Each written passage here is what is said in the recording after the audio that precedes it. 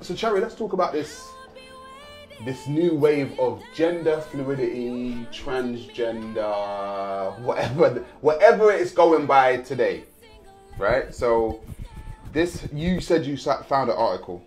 Let's read the people your article. What does it say? The Telegraph said, "Don't call pregnant women expectant mothers, as it might offend transgender people." The BMA says. Oh, so, all right. So what does that even mean? Does that mean that a transgender could be pregnant? So, all right. So they may not identify as a woman. All right. They say you've got to make this make sense to me now. A transgender, man or woman? Yeah, explain this to me. I think my interpretation is possibly an individual transforming from a woman to a man, identifying as a man, but still having also pregnant female parts. Right. So I remember, and I had actually spoke about this, I remember when it was Celebrity Big Brother and Genuine was in the house. I remember too. And there was the transgender that wanted to kiss him. He didn't want to kiss him. To me, and I said this, you see when a man decides that he wants to be a woman. Yeah. I specifically remember the person in the house saying, I am a woman. So he probably spent, 40 something years as a man. Yeah. And then turned to be a woman. Yeah, and a well-known man at that, yeah. Right. So I don't think he's in a position to call himself a woman. That's interesting. You're a woman. That's interesting, yeah. Do you think a man that's spent them 40 years as a man and had an operation to put breasts in or take their stuff away can be called a woman? See, I think that's your 100% prerogative to identify what you identify as. However, if somebody has a preference, that is not for you to say what their preference should be. Like, I don't feel like my argument with that whole thing was like, even if that was an individual who was born female, in that age bracket, dressing that way, same hairstyle, everything, Genuine probably wouldn't find her attractive anyway. Right. So I'm just like, so you're angry at the preference, or you angry at the fact that you're rejected?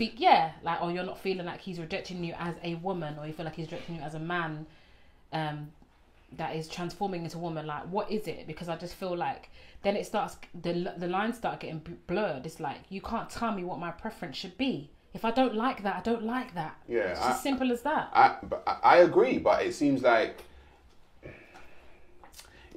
people are.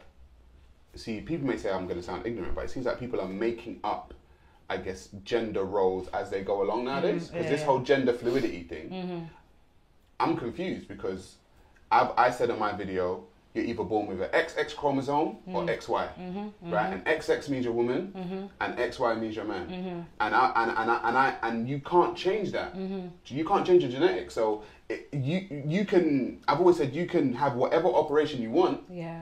But you can't change your genetics. But what you're asking me to now do is, forget science, forget genetics, and just call you by whatever you choose to call yourself. And I'm saying, is that people? Are you asking the general public to feed into your own mental I would call it a delusion. Right. Okay. I don't know what you call it. I mean, I wouldn't call it deluded, but I just feel like everybody's going through something different, and how they identify themselves as I said before, is their thing.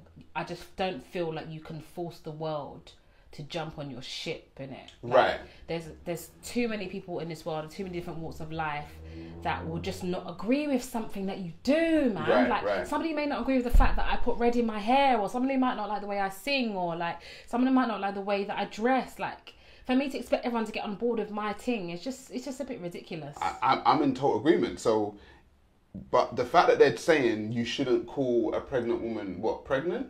Listen, yeah. When my female friends are with child, I will always call that lady a pregnant woman. End of story. I'm sorry, I can't hear that. Right. I can't hear that. Like, it's different if you go up to somebody who is transforming from female to male and you're like, no, you're stop acting like, that's different. Right. But I'm like, for you to like not allow anybody else who is born female and becomes pregnant to be called a pregnant woman is ridiculous. Yeah, because now we're conforming to your agenda. I'm just like, can people live? Like, you want to live, can other people live? Like, the fact that what upsets me about the whole thing is like, you want everybody to get on your side of the fence. And what about the people who are genuinely born a certain way and live their life in that gender for the rest of their life out of their personal choice? Why would you take that identity away from them? That's not fair. But all right, but as a woman yourself, if a man identifies as a woman and calls himself a woman, does that offend you? It doesn't offend me. It doesn't offend you? No, it doesn't offend me. Okay, but do you think, I'm going to try and probe a little bit, do you think they have the right, as a woman yourself, knowing what women go through? You got periods, you got childbirth, you got smear tests, you got all kind of things. He's going to call himself a woman. He has to do none of that. Is he a woman?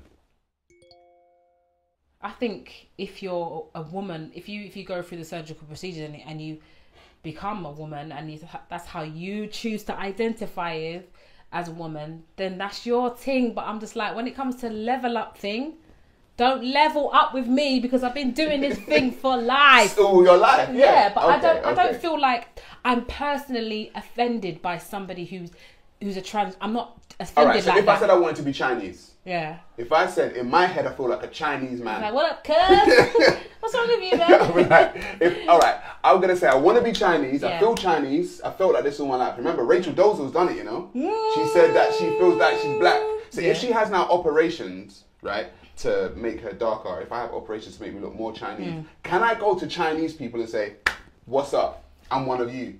No, you can't really. So then, can transgender women come and say, "What's up? I'm one of you"? Yeah, but I don't feel like.